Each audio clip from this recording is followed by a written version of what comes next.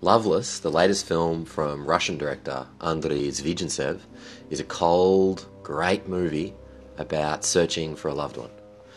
It's a story about a family who were broken before they began and thus destined to cause further damage to those around them. Boris, Alexei Rozin, and Zhenya, Mariana Spivak, are recently separated and selling their house.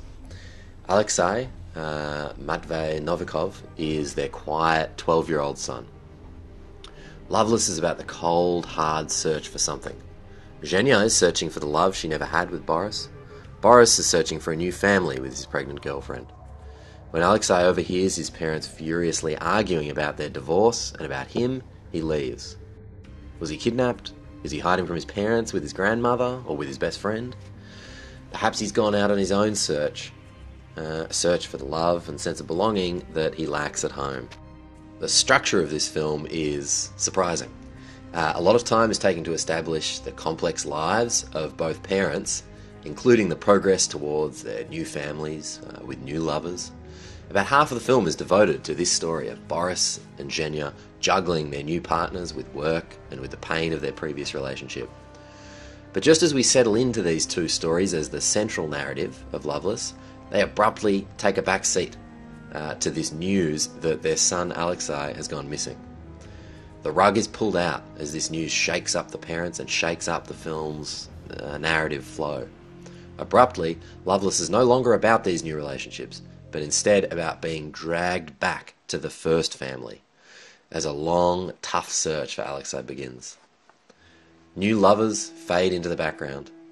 Financial, real estate, career concerns quickly lose significance, and the movie becomes wholly consumed by this search for Alexei. With long, beautiful shots, Zvigintsev takes us through the experience of searching icy Moscow and its surrounding forests for the young boy. This sudden change of focus and halting of the expected narrative flow is arresting for the audience and for the characters. For Boris and Zhenya, it's a violent reminder that they can't simply move on from the first family that they've made together. Just as they're selling the past and buying new lives, the reality of the life they have and the choices they've made rears up with immediacy. The disappearance of their son is blamed on their desire to move too quickly and too selfishly into new relationships. These two things, this desire and this new trauma, are not just associated psychologically or ethically, but practically. The parents' argument and Zhenya's spending her nights with a new lover really are presented as a cause. They set the stage for Alexei's easy, unsupervised departure. At key moments in Loveless, the cinematography does something unusual.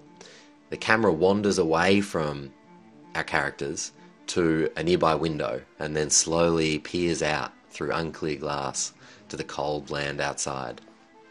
Zvigintsev seems interested in these boundaries between interior and exterior, the boundaries of buildings, of people, and of families.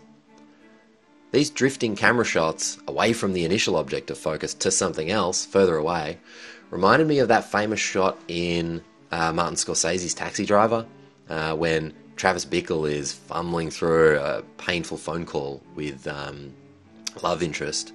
The camera slides away from the phone booth and down a corridor towards the building's exit.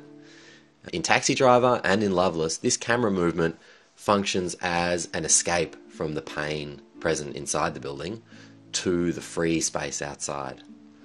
Like Alexei's escape, this distant space might also represent death.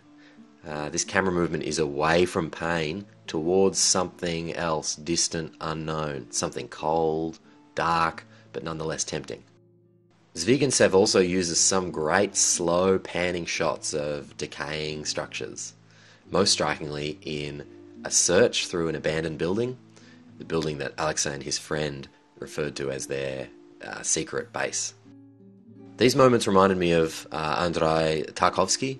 Tarkovsky's lens would delve so slowly and so closely into environments, often environments consisting of nature and artifice, that the features there would merge into one slightly monstrous, alien-seeming thing. Kind of like repeating a word so many times it loses its meaning. These two Russian directors both use the camera's gaze into areas and into objects that has such a cold, clinical eye that those areas and objects somehow become alien. In these spaces, time seems to flatten out. In a decaying building overrun by moss and rain, we see new and old, natural and artificial, combined to create a strange, timeless space. That the abandoned building search in Loveless might also be where Alexei went to escape from his family's repeating cycle is appropriate. While Boris and Zhenya seem to be stuck in a time loop, Alexei's base appears somehow outside of time. Zvigintsev seems to use the idea of interior and exterior to explore the way his characters erect barriers to compartmentalize and to protect their interior lives. These barriers, for Boris and for Zhenya, consist of false fronts, or new relationships, or stories told to work colleagues to hide a deep pain or an apathy inside. Penetration of these boundaries by the camera, by characters, or by decaying processes of time signifies, or seems to signify, the threat that these protective walls might come down to reveal this hidden inner reality. In a scene at Boris's work, he talks with a work colleague about hypothetically deceiving the company about his divorce. If he presents it well enough, it's suggested, a wife and children can be falsified or replaced, and the outside world, including his conservative Christian boss, will be none the wiser. This idea that one can go through a family trauma but simply replace the pieces and present oneself as if nothing happened is central to Loveless. By the end of the film, both parents have done just this, really. New walls are up and things appear to have moved on. But if we penetrate those boundaries by peering through a window or into an eye, the facade cracks and reveals the persistence of that earlier trauma. Deteriorating walls and windows in Loveless also indicate the passage of time. Walls are put up to compartmentalize, but with time they decay and the cold creeps back in.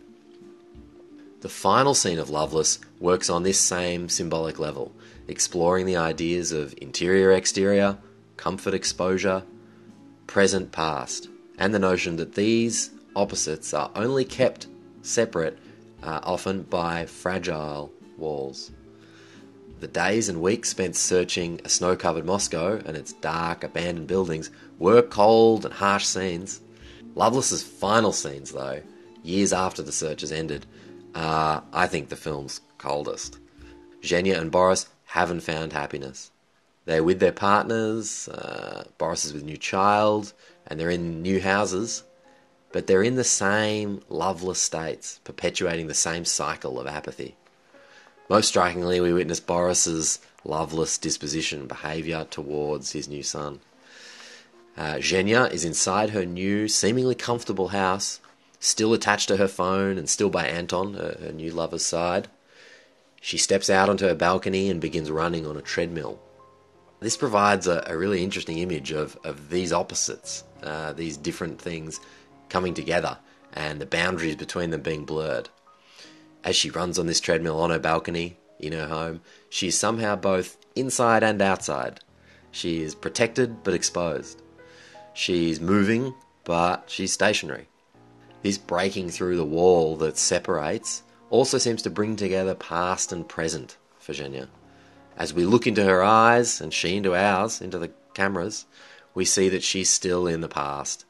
She's still out in the cold, still loveless, and still searching.